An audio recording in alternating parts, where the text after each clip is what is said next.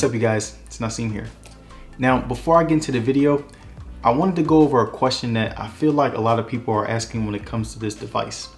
And that is the M1 iPad Pro too powerful for its own good? And that's a question that I also kept asking myself when it came to this device, because thanks to the brand new M1 chip, the iPad has a massive spec upgrade from last year's in terms of power, speed, and many other functionalities. And while I love this new internal redesign of the iPad Pro as a whole, I ask if it's too powerful for its own good, because when it comes to iPads, a lot of times their power is extremely hindered by its own software. And every year whenever an iPad comes out, there's always that ultimate question that comes along with it. Can it replace my MacBook Pro?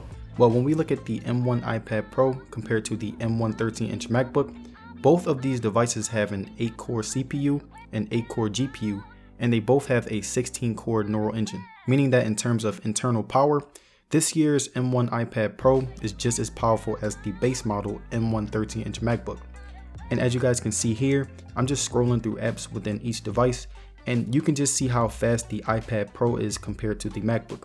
Even doing some editing on it for those of you that were wondering how it runs with heavy use, and I must say that this iPad did much better than expected.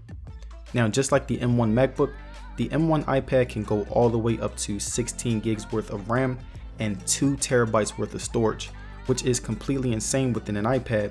And as you guys can see here, I have so many different apps going on. But something that is extremely cool about this iPad is that because it has a massive amount of RAM, whenever I would leave an app to go do something else on the iPad, a few hours later, I would come back to the same moment where I left off at. And it didn't matter how many apps I opened. Like as you can see here, I have over 20 apps that I haven't even closed. And no matter what app I press on, this iPad will take me back to the exact moment where I left off, which is insanely cool.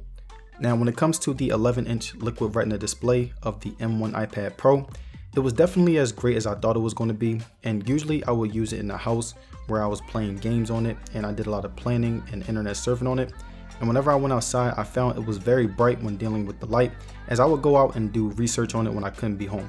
It even was able to handle darkness well, because whenever I was using it at night, it was never too harsh on my eyes and was always a pleasant experience all around. Now, the battery was also something that I really liked about this tablet. This time, instead of me using my MacBook to do work, I instead used the iPad as a planner and a thumbnail editor for my videos. Now, I would usually spend about 5 hours planning videos and doing other work-related things on the iPad. So at the end of the day, I would usually have about 42%, which is a really good thing, especially when comparing it to the MacBook Pro, in which I would get around 52% towards the end of the day. Now, the last thing that I wanted to talk about was the camera. Specifically, the fact that you can take ultra wide angle photos. And I would definitely say that the camera is something that surprised me, because as you can see here, I took some photos with my iPad and my iPhone 12 Pro. And as you can see here, even though the iPhone 12 Pro is obviously better, the iPad definitely held its own when compared. And even though the colors can be a little flushed at times, it still was good for a device when its camera is considered to be an afterthought. I also wanted to show you guys some footage that I took in different settings with the 4K video recording that I felt looked pretty good and was well worth sharing.